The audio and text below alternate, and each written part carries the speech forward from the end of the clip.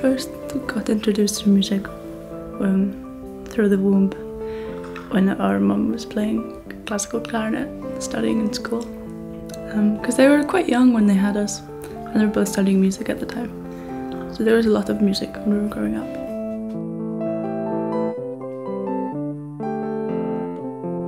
There were some laws or regulations, something decided that there had to be a music school in every single town or village in the country.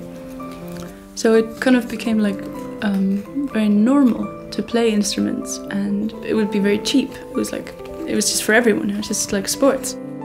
People play together in bands because it's fun, and it comes from like a place where people do it as a sort of kind of getting together and spending time with each other, rather than being like very stressed about it, or like it's like maybe in Iceland people play instruments like people play football, but in other countries it's a little bit like if you're doing gymnastics or something. Like it's very intense and difficult. But people don't seem to have that approach here. Just people get sadder in the winter time, but you know, not necessarily as a bad thing. Yeah, and then it's totally like flip side in the summer, and everyone just goes crazy.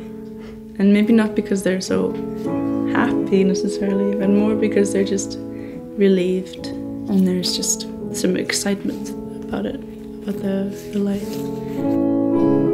Two hearts at separate pace,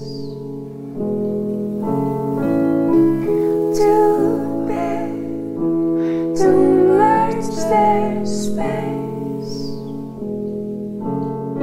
The other one's the easiest to blame, but when one falls, both go under, keeping on ceaseless endeavors, blinded eyes on the same price.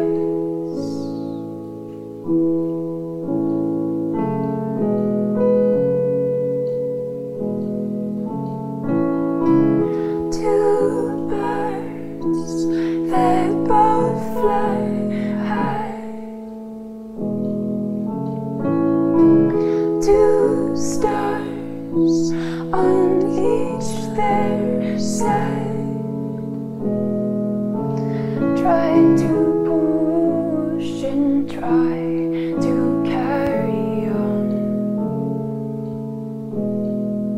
in a desperate measure to belong. The other one's the easiest to blame, but when one falls, both go under, keeping on ceaseless endeavors, blinded eyes on the same price.